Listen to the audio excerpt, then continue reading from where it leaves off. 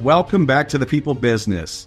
Today's guest, we have Maria Ford. Maria is President of Commercial and Industrial at DeWalt. Maria, thank you so much for joining me.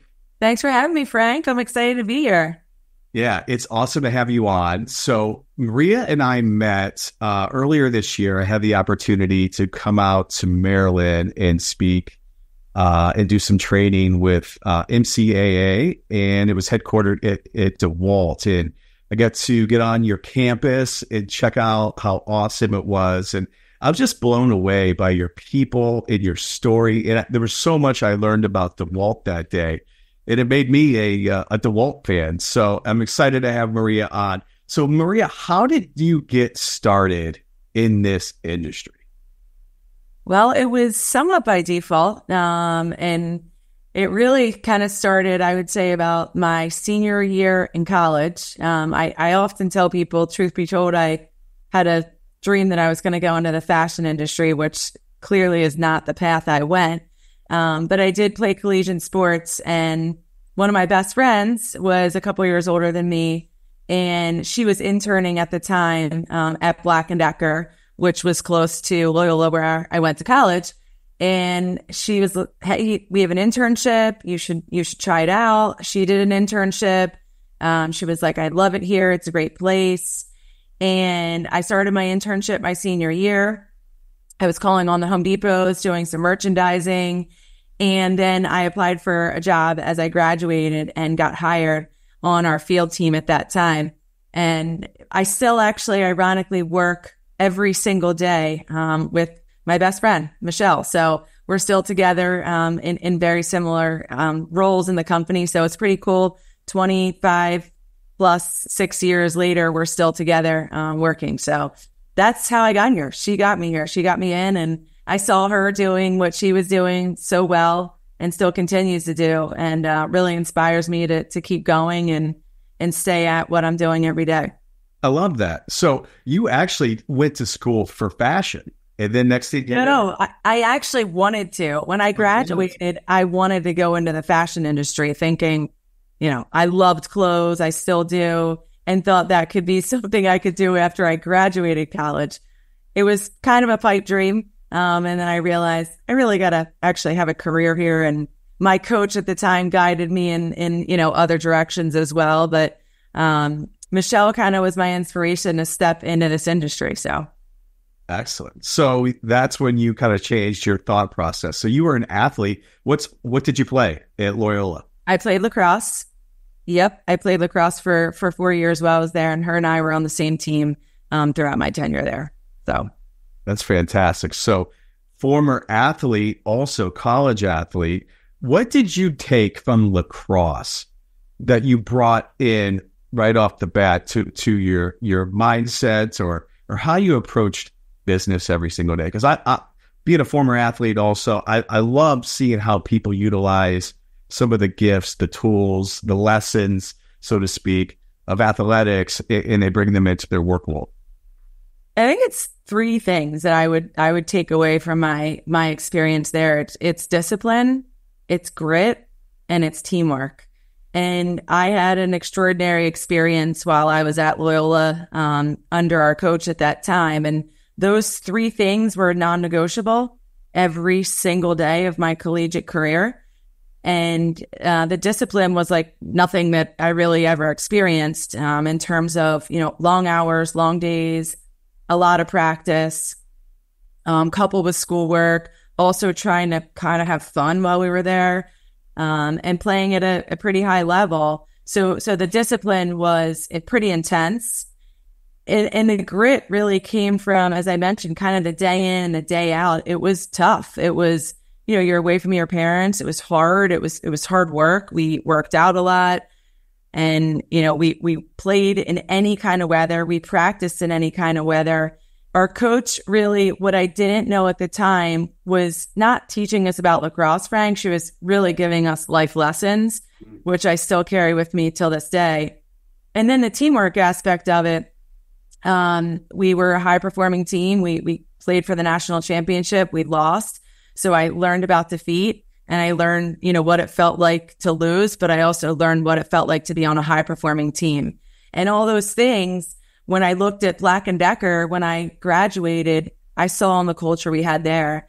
And those cultural things, I think, still resonate today in DeWalt. And those are the things that, I really try and instill in my team as we interact together and we go forward in this industry. I think they make, really, to me, the best teams as you think about a great culture and a great company. It's something to be able to compete at the absolute highest of levels and to play for a championship. So, you were actually groomed through athletics to experience a extremely high level culture, right? Which I imagine served you very well as you went out into the workforce, knowing what works and really what doesn't work. If you could say, what would be one thing that your coach instilled in you that you still speak to, utilize with your teams today? We have this, she used to have this saying about do one more thing. And every day before we finished our practice, it was do one more thing, right? Do one more sprint, take one more shot, go for one more run. She used to tell us when she'd leave the grocery store, she'd put one more bag on her arm. It was always this notion of do one more thing. And then lastly, it was show up, right? Show up for your teammates. When you come out to practice, you're here to practice. When you come out to a game, you owe it to your teammates to show up. And I talk a lot about the let's do one more thing for our customers.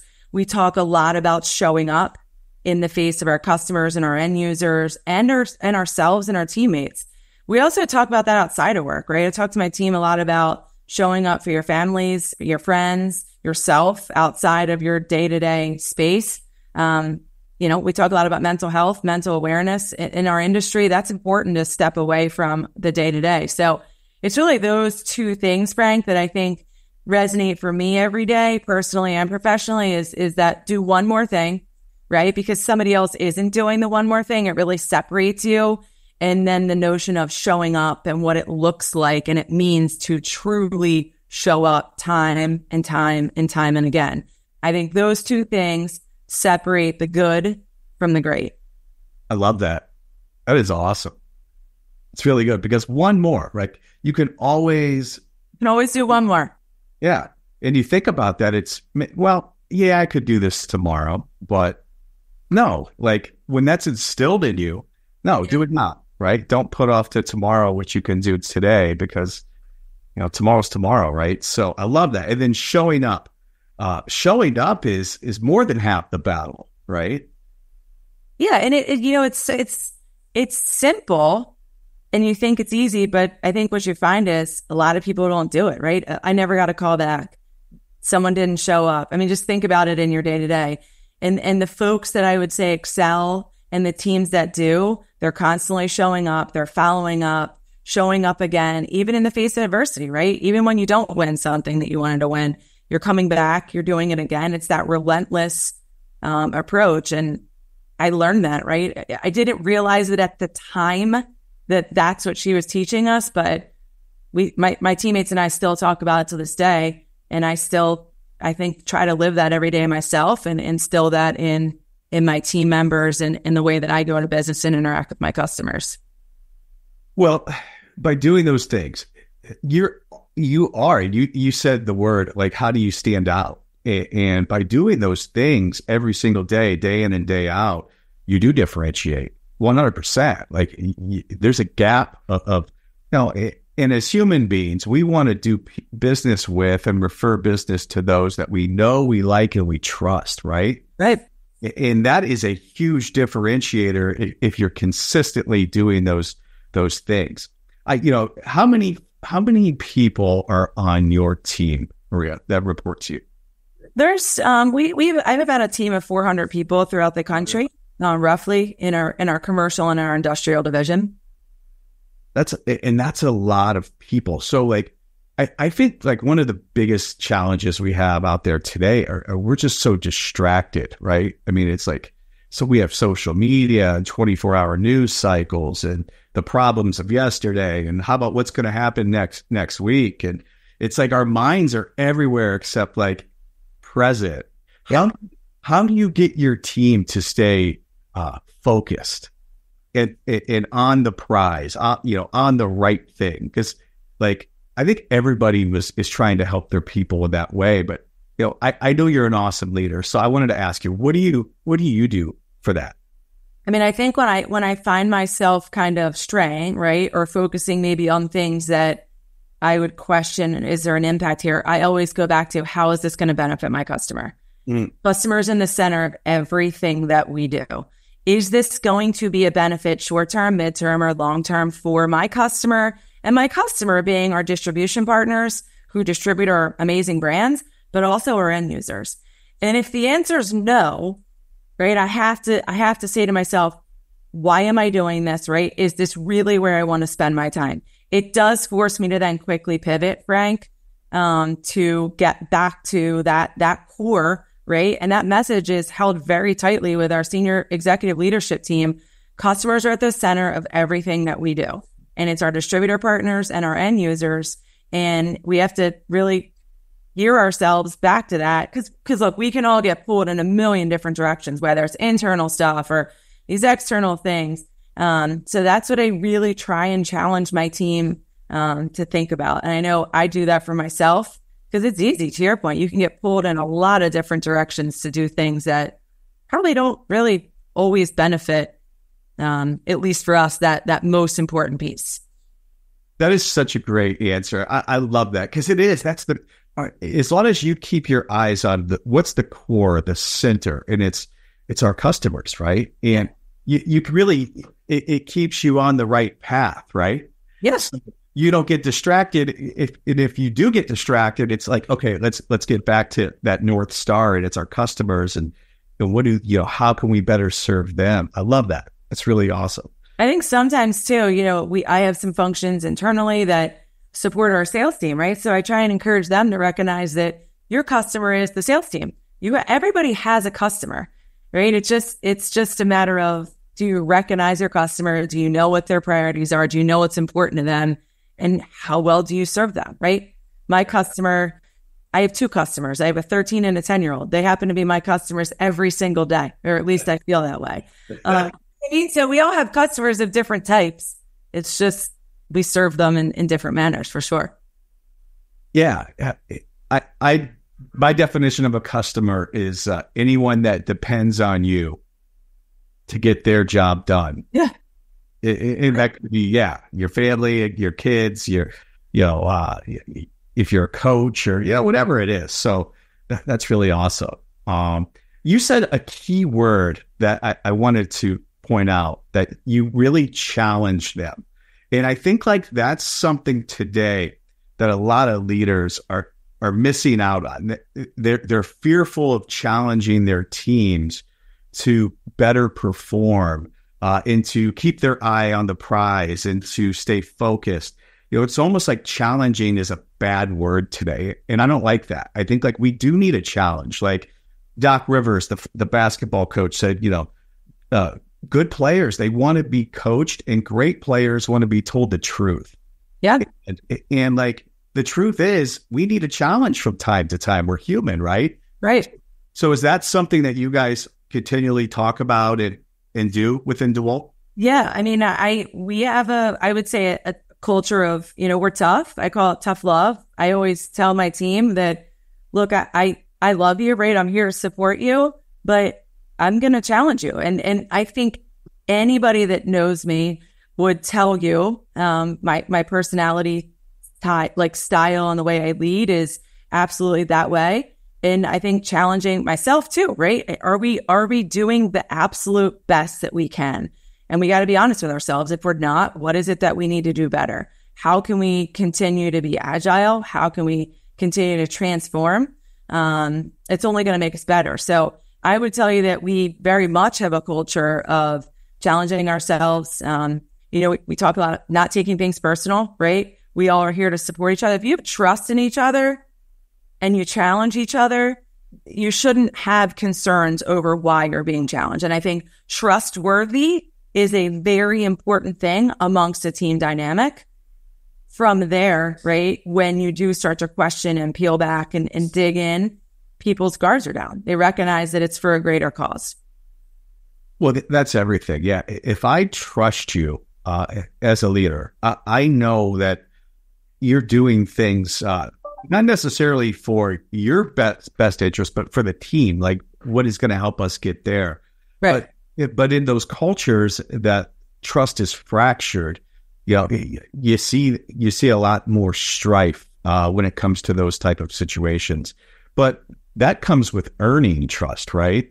I mean, it has to be earned every single day, and you can't expect people to go do things that you wouldn't do yourself, right? Right. Absolutely. I love that, and I love that culture of what you're doing at DeWalt. DeWalt is, I think maybe it was you who told me that you're the only company in the power tool industry that is headquartered in the United States. That's correct. We are. We actually just celebrated our 100-year anniversary. We trade on the New York Stock Exchange, which was really exciting. We are headquartered in New Britain, Connecticut. Although we do manufacture all over the world, we are the only company from a power tool perspective that is headquartered in the United States. So absolutely something to be proud of.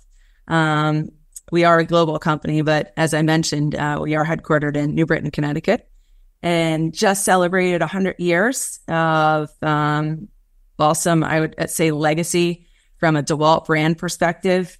And we're really celebrating that, Frank, I think, and we've talked about a little bit, but with our entire push around the trades and being emphatic with supporting trade initiatives in our industry. And I think you've seen that come to life in certain spaces, whether it's through the MCAA or some of the other sponsorships that we've done. So I love this Grow the Trades initiative. Yes.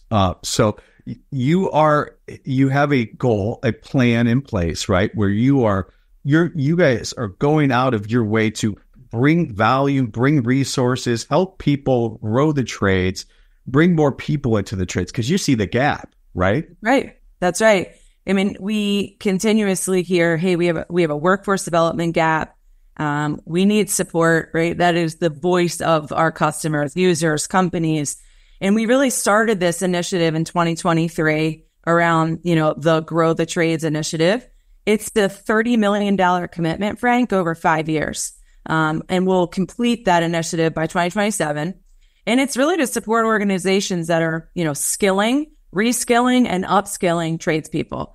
So it can be to help get the tradespeople into the industry. It can be to skill them once they're in, reskill, and then continue to skill. And I think right in the avenue of what you're doing is it could be around leadership development. It can be around continued technical type opportunities. We've done a lot, and obviously I am passionate around the diversity in the trades. We do a lot with veterans. So there are so many opportunities for us to continue to help the industry move forward in this initiative. So it's we're in year 2. We're actually just closing out our grant window. We open up a grant window every single year where we allow applicants to come in and apply for both monetary and or tool grants. And we review those grants and then award those winners in the September timeframe. So it is, I've mentioned it multiple times as I've spoken in the industry. I would tell you it's one of the most rewarding things I've been able to be a part of in my 25 years, because I've seen the impact that this can make on the recipients. I recently was able to go give one of the grants to a local high school. It's a technical high school in Philadelphia.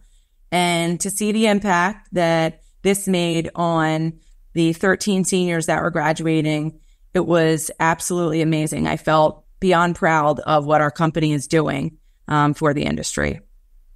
It's phenomenal. Phenomenal.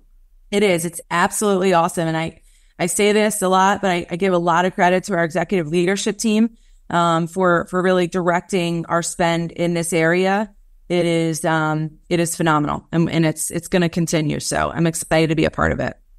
Well, I can see why. And when you have a company that is doing things like that to really, to grow, to build relationships, to connect people, to provide the resources, whatever it takes, because 75%, I was reading, of the workforce in our industry is retiring in the next 7 to 10 years, right? That's right. That's right. And if somebody doesn't take the lead on this and drive this, where are we going to be at that time?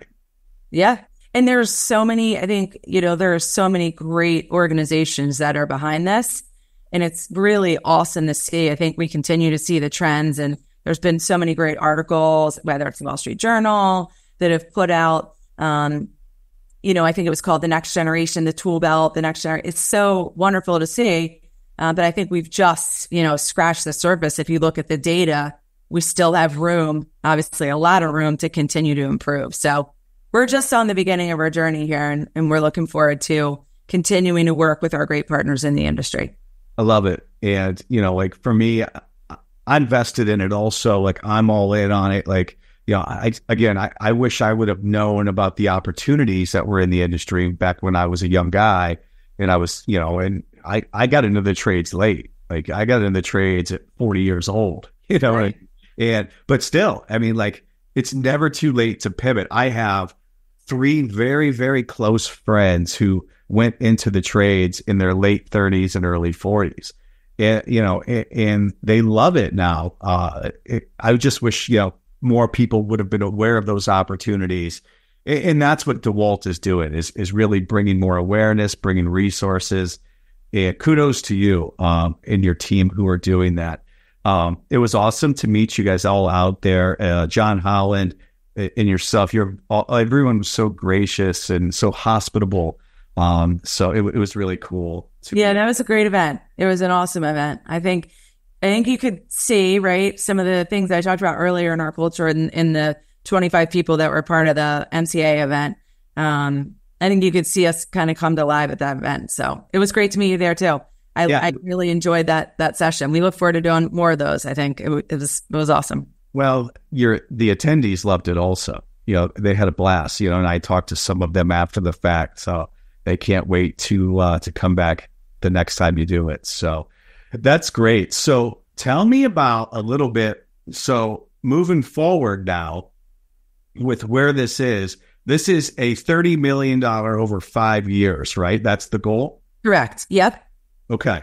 And, when you achieve that goal, like what is the overall desired outcomes for DeWalt? Like, what are you looking like? What's the end game in terms of helping the industry get to a certain place? Or yeah, I think the goal is that we want to be able to say that there's data, right, in the industry that shows we've been a piece of many people that have made investments, or many organizations that have made investments to continue to drive either the number of, as I mentioned, women in the industry, veterans in the industry. There are statistical data that exists, graduating seniors and/or VOTEC. All of that data, we eventually, after the 5-year period, want to go back and be able to say, were we part of, right, a greater cause to help move those numbers is ultimately. And then I think there's the obvious other side of it outside of the data is, are we able to continue to say that we were a part of, the development for companies? The data is one side, but I think there's also, I would say, that the human side of it as well. And I know that's already happening for us. We've had many, many success stories in many different markets that data or no data, we know we're winning and we're making an impact. So, I think that's how we measure the success of it, Frank. I can see, yeah. And there's definitely, you have some framework there for how you do that. So in that, like 5 years down the road, 10 years down the road, like how the industry seems to be evolving a little bit. How do you see it evolving, and how are you guys positioning yourself to serve the industry, into the next 5 to 10 years? Yeah, I think a couple of things. We talked a little bit about diversity in the industry, right? I think we're trying to obviously continue to help the industry bring in diversity, whether it's ethnicity diversity, whether it's gender diversity. We have a lot of conversations today around training from a Hispanic perspective. I think is one great example. How can we help kind of bring that along? The safety aspect of the industry, Frank, is arguably one of the most important aspects that we can continue to help the industry evolve. It's wonderful to see some of the great initiatives around mental health and safety. A lot of great, I would say, industry events. It sounds like there's going to be a big new one in January of 2025 with the conglomerates of some of the, the big associations that will take place. So to me, safety is core, and we have to continue to support and be a part of that. And I would say those are really the two big things. I think we talk a lot about the up and coming generations, right? They work differently, whether it's through technology, just continuing to be empathetic of the younger generation and the way they go to work and view work. I think, unfortunately, that generation tends to get at times a bad rap on how and how they go about work, but they're the up and coming workforce, right? So we have to continue to learn what makes them tick as much as things that made us tick once in our younger years. So to me, that's important, right? To support the younger generation, and they have a lot of great things that they can bring to us as an industry as well. I agree 100%. I think that the people that are constantly complaining about that workforce are the people that are not being open to how they potentially, want to work, or how, or because they grew up in a different time. Like, I didn't grow up in the touchscreen era, right? So like for me, I didn't grow up with a cell phone in my hand. I didn't grow up. So for me, it's, and for folks that are older than me, they're like, oh, they can't do this, and they can't, but they can do a lot of other great things. I think they're more prepared at certain times. They do their homework more when it comes to, understanding it, and they don't wing it like a lot of people do that are, a little bit older. And, yes, they do work different. And yes, but are you open to, and you killed it there with making them tick, right? Like, and you have to want to learn to understand people, right? I think one of the biggest things that I've learned is their vision around purpose. What is your company's purpose, right? What is the bigger picture that you're here for? And, I think for us, it's things like grow the trades, right? We do more than sell power tools, and we should for this industry, and we are.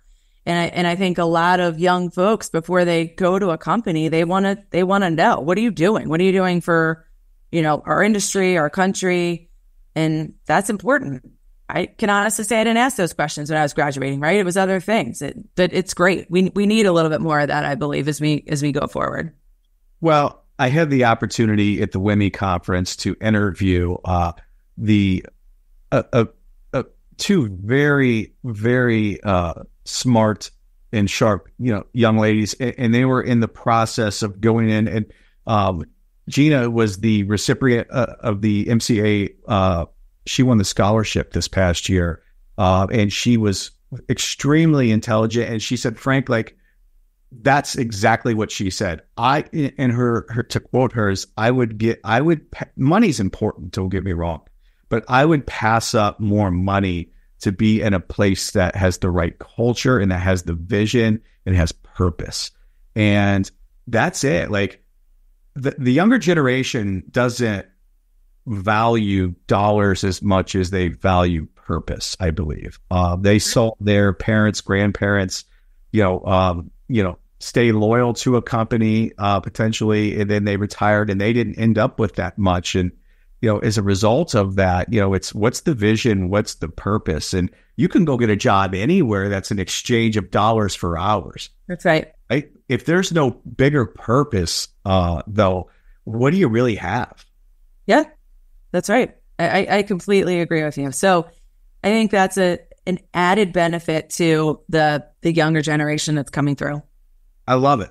Purpose is, imagine because without it, you don't really have much. So I think a lot of companies out there, are trying to figure out like what are we really here to do? Like what's our North Star? You had mentioned your North Star, I believe, in a prior interview. I heard you talk to your North Star. What was your North Star? Yeah, I mean, I think my North Star has evolved over time as I've kind of gotten more tenured in my career. I would say younger in my career, my North Star was getting a job that I thought was fun, right? In a fun industry, fun people. That obviously has changed. I'm a mother and I spend a lot of time with my children. I would tell you my North Star now is really around changing our industry as it goes, right? And I think this grow the trades piece is just a perfect example of it. Is one person at a time. I talk to Angie Simon a lot, and we go back and forth on getting women into the trades and retaining them and making them understand that they can do it. We're into the industry. And to me, that's my North Star, right? I always want to help every single female recognize that, yes, it's hard. Yes, it's challenging. Yes, you're going to hit roadblocks, but you can do it. And that to me keeps me kind of going, right? There's many days where it's hard and you're juggling a lot and it's not easy. But that's my North Star. And then, I think the obvious would be my two children, are my most important, North Stars every single day. I love that. So, and with your children, overseeing 400 people, how do you balance, work and home life? Because that has to be. I don't. I get asked this a lot and I always say I don't. I don't. Some days I do and some days I don't. Some days I master it and other days I don't. And I try to in the days I don't, it's really makes me crazy. But I just try to recognize that not every day is the same. And some days I'm going to nail it. And then other days it's going to kind of feel a little crazy, or weeks for that matter. It just really, really depends. I have a great support system. I have a wonderful mother who helps me a lot, and she's outstanding. So I have a great family, and I would say those are the things that kind of get me through and continue to support me as I try to balance the days that I do balance. And I work for a great company. Stanley Black & Decker is flexible. They recognize that we have jobs to do, but they also recognize that no two people are cut from the same cloth. We all have different personal circumstances and we get our jobs done in different ways. And they've been phenomenal in terms of supporting all of our different circumstances at work. And that's important. I think that's so important when we talk about, things like getting diversity into the industry. It's a big deal, right? Sometimes it's different for different people and how they maybe have to show up to work every single day. And our company's been phenomenal in that respect. Well, you touch on a very important point, and it's that flexibility piece. And that's another thing that the younger people want, right? They want a little bit more flexibility. Yep. I think there's and I had this conversation at Wemby with someone, but we were talking about, it's important for me to know that I'm going to go work for a company that I do want to have kids potentially down the road. What does that look like? What's, right.